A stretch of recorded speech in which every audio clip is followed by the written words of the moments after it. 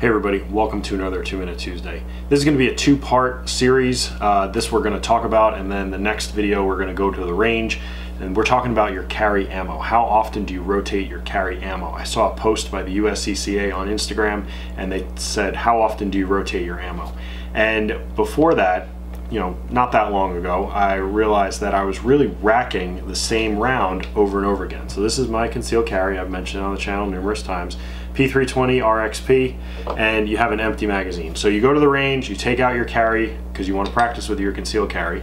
You take out the magazine that has your concealed carry rounds in it, and then you practice, and then you put that same one, this is unloaded, back in, and you rack that same round. Well, what happens is you get a little spot on the primer from racking it so many times. So I'll come in on another video or a clip over this and you'll see what I'm talking about. The round on the left has been hit by the slide numerous times and it's kind of worn out.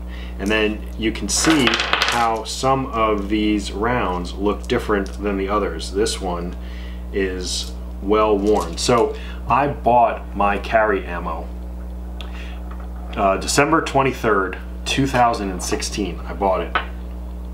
And I've had the same 100 rounds. Well, I've shot a bunch, but I'm down to my last 30, which I've been carrying for years now. Thank God I haven't had to use it.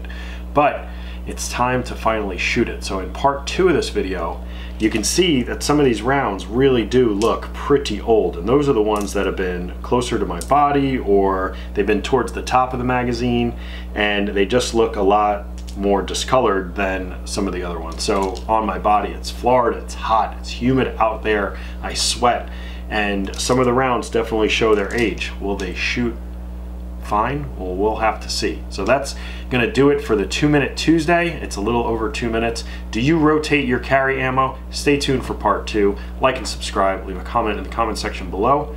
We'll see you in the next video.